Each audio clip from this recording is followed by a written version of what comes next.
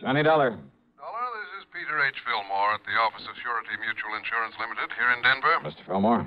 Dollar, I want you out here. I've just uncovered a racket that has been costing our company a lot of money. What kind of a racket? Robberies. Grocery store robberies. Whole series of them. What's being taken, cash or goods? Cash. On Saturday nights. With most discouraging regularity. But, Dollar, with all the facts I can give you, well, I see no reason why you shouldn't be able to round up the gang that's doing this in short order. You think there's a gang involved? That's my conclusion, and I'm certain you'll agree with it when I give you the information I have. I see. Which means there may be some danger involved in this investigation. Oh, that's the understatement of the week. However, I understand you're quite used to that sort of thing. Oh? And in view of the importance to our company of putting a stop to these robberies, of bringing the criminals to justice... Now, Mr. Fillmore... Well, we shan't quibble over your expense account. Or even any extraordinary expenses you may incur. Now, look. And, Dollar, there will also be the customary fee. The commission for any recovery of actual money you may be able to effect. Listen, would you please? More than ample compensation, I would say, for the fact your own life may be endangered. So, Dollar... Mr. Fillmore, Dollar, I'll expect you out here on the first possible plane flight. Goodbye, sir. Huh? Oh, sure. Goodbye. Maybe forever, huh?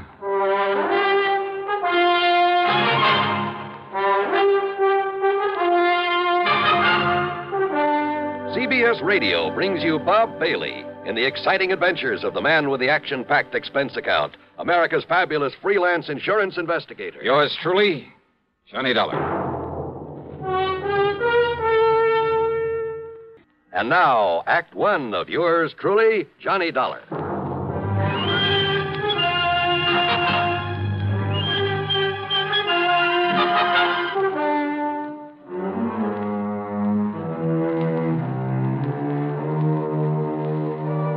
Expense account submitted by Special Investigator Johnny Dollar to Surety Mutual Insurance Limited, Denver office.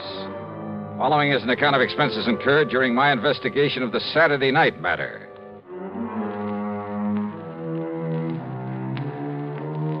After including an extra box of 38 shells in my luggage, I spent item 1, $77, plane fare, Hartford to Denver, Colorado. Item 2 is $1.95 for a cab to the office of Surety Mutual and Mr. Peter H. Fillmore. Here in Denver? No, Dollar. All over the state. In a regular pattern.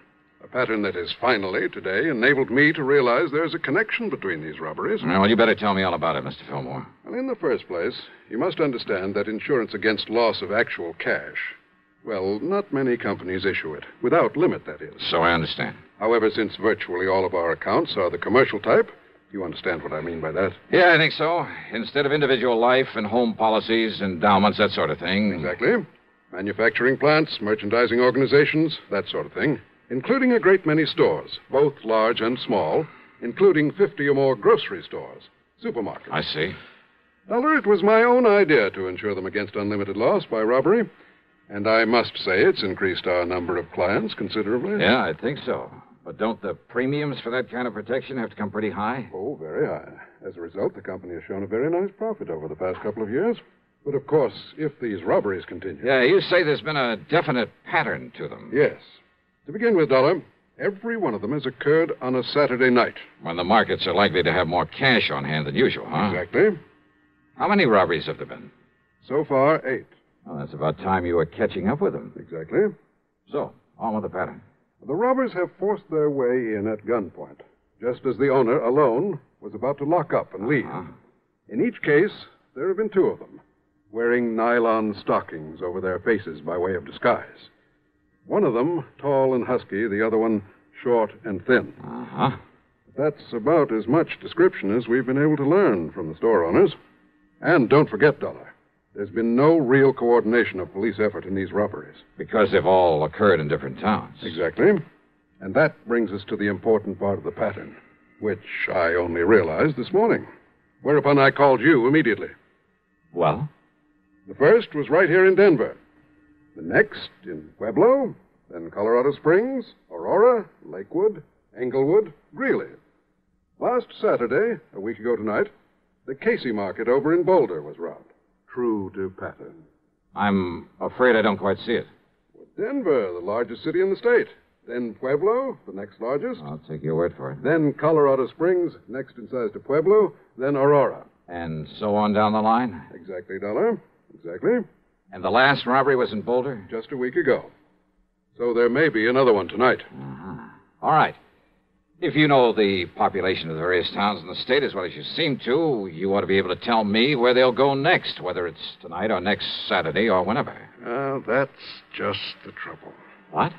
Until I get the latest population figures, well, I don't know. It'll be either in Wheat Ridge, barely northwest of Denver here, or in Grand Junction. How far away is that? Some 260 miles. Oh, great. Now, the last figures I have show 18,014 in Wheat Ridge, 18,021 in Grand Junction. But that may have changed by now. And there's no way of checking? Not before tonight, when there may be another robbery. Yet somehow you must decide on one of those towns and be there to prevent it. I must decide. Of course. And I'm certain you realize how important your decision is. Oh, sure. Very well, then, Dollar. Which is it? Wheat Ridge or Grand Junction? Well, come on, man. There isn't much time. Well, let me see if I have a quarter in my pocket. Hmm? Yeah, here we are. I'm afraid I don't understand. Pretty important decision, huh? It certainly is. Okay, then. Heads, I go to Wheat Ridge. Huh? Tails, I go to Grand Junction. What? Can you think of a better way?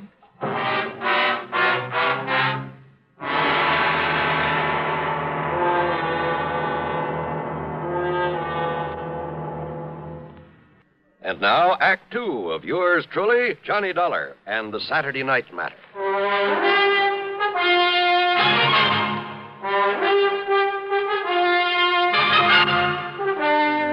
Now, Dollar, do you mean to say you think you can determine which city this gang of grocery store robbers will hit by the flip of a coin? This is ridiculous. I asked you, can you think of a better way? Well? All right, Dollar. Okay, then.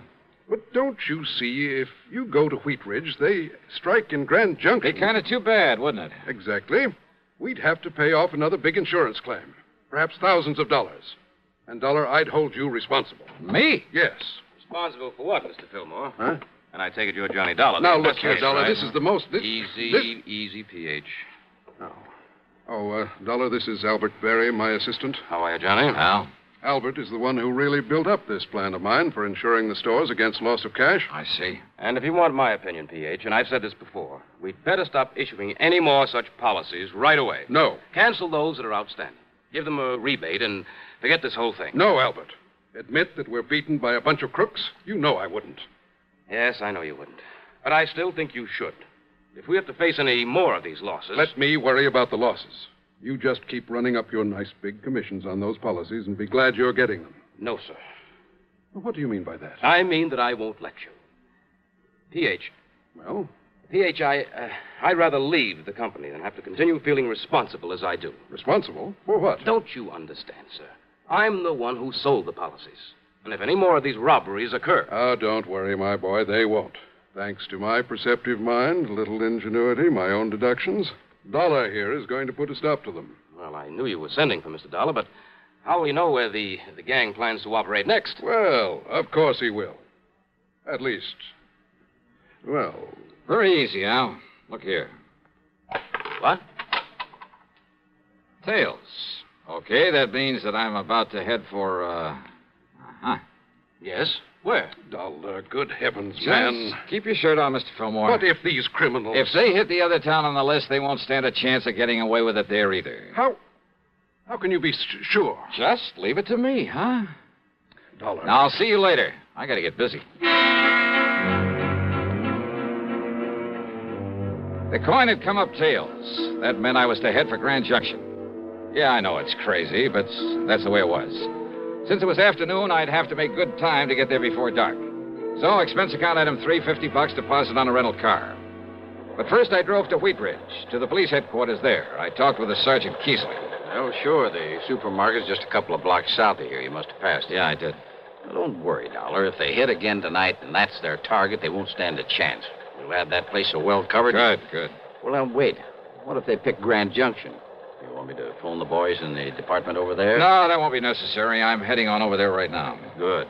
That's better than me trying to explain this complicated pattern you've stumbled on. Yeah. Now, your man there in Grand Junction is Lieutenant Dick Speidel. Okay. You tell him you've talked to me, and he'll do anything you want. Good.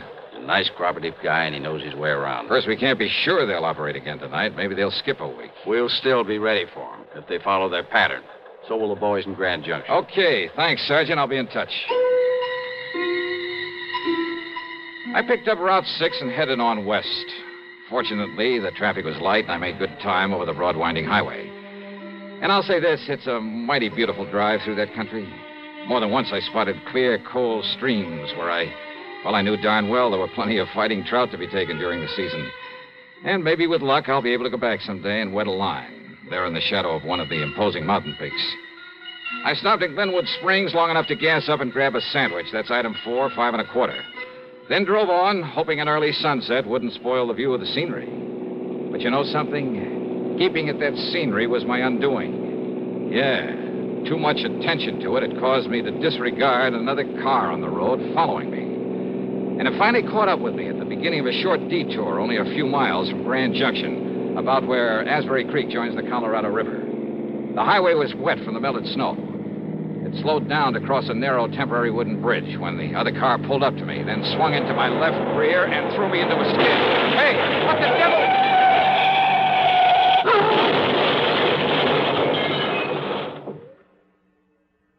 Act 3 of yours truly, Johnny Dollar, in just a moment. And now, Act 3 of yours truly, Johnny Dollar. Things were a little vague after my car got pushed off the road on the way into Grand Junction.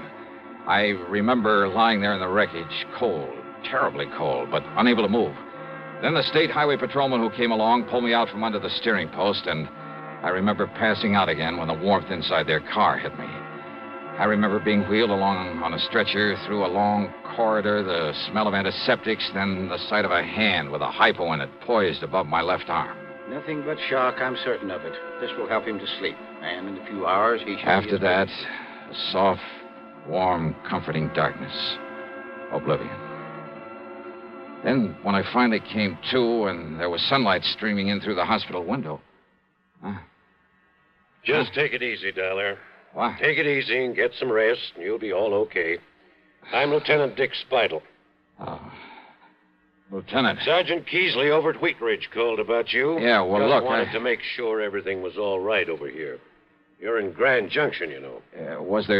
Did they nab the gang behind the market robbery last night, was it? No trouble at all over there. Nothing happened. But I sure wish you hadn't skidded off the road Skidded? before you could get Listen, to me. there was another car. It came up behind me. Yeah, I know. So far, we haven't been able to get a lead on it. What if they didn't hit the market over there? Yeah, Dollar. It was the Bluebird supermarket right down the street from here. Over $3,000. Yeah? Well? A set of tire marks, same as from the car that ran you off the road, but that's all. Oh. Except for one thing. What's that? What? Now, look, you're in no shape to worry about this thing now. You said except for one Doc says thing. You need a lot of rest. What is it? But when you're up and around What is again, it, Lieutenant? Well, when Barnaby Schultes came out here from the west and opened that market... Yeah? Well, always when somebody comes here with a lot of money, I run a check on him. And? Schultes has a record of stock manipulations, of phony bankruptcies across the country as long as your arm. Sure. So when his market gets robbed after he's made sure of collecting a lot of insurance for it... Worth thinking about, isn't it? Oh, you bet your sweet So life. you lie here quietly and think about it, Dollar. Oh, wait a minute, and Lieutenant. In case you're thinking about getting out of here and doing something about it before Now, you're okay again... Listen, will you... Well, it just happens I have a man outside the door to see that you don't. Not until the doc says you can. Lieutenant! You take care of yourself.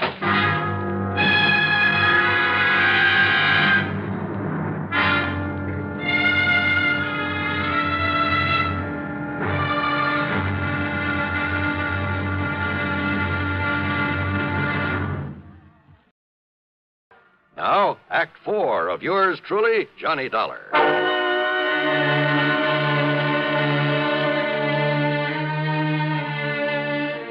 Early the next morning, I was out of the hospital and back in Denver at the office of Peter Fillmore. I was sure I had a lot of the answers to this case and told him so. Yes, go on, Dollar. Well, sure, it's an open invitation to robbery. Well, don't you see, the market owners could arrange these robberies themselves. Not only collect the insurance, but get a cut on whatever was taken. Good heavens. Yeah, sure.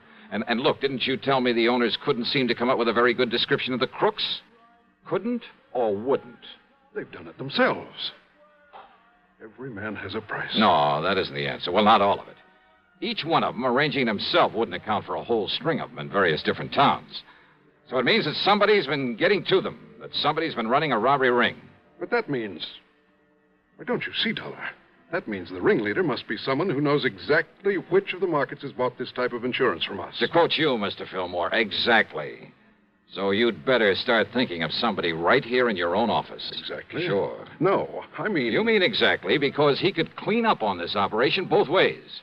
By getting a nice fat commission on all the policies that he sold. But the only and then man... by arranging the robberies, then taking a cut on them. Well, good heavens, I simply can't believe that... Al Berry, collecting both ways. Real smart about it, too. He told you he wanted you to give up this silly insurance, but he knew that you wouldn't. Albert. But even if you did, he wouldn't care, because he's already cleaned up enough to walk out of here a rich man. And you'd better not move, either one of you. Albert. Well, hi, Al. I heard everything, Dollar. Good for you. You shouldn't have made it so obvious that you went through my files before I got here this morning. Well, now, that's right, I did.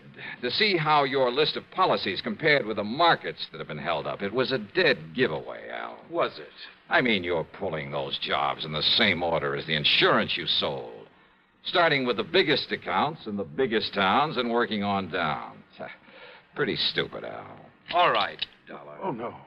Ever seen a gun with a silencer? Now, look, don't be silly, please. Do you think I'd be foolish enough to have come over here alone, knowing what I know about this? What are you talking about? The police. What else? Oh, sure. Standing right outside the door, waiting. That's right. Don't try to be cute, Dollar. It won't work. Huh? That's right. No, listen, Sergeant. Just relax, Al. Enough to let that thing drop out of your hand. Gently.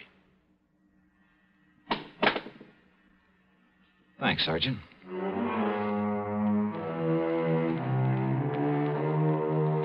Sure. In the hope it might make things easier for him, Al produced the punks who'd been working with him, who'd actually pulled the jobs. And then he came up with most of the dough from the robberies. But you know something? I doubt if it'll do him any good, nor the store owners who'd played along with him. Expense account total, including hospital bill on the ride back to Hartford, $30101.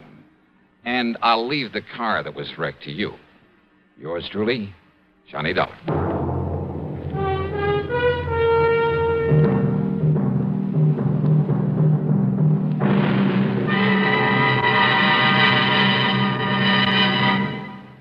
Our star will return in just a moment. Now, here is our star to tell you about next week's program. Next week, down to Sarasota, Florida, to a case of the almost perfect crime. Join us, won't you? Yours truly, Johnny Dollar.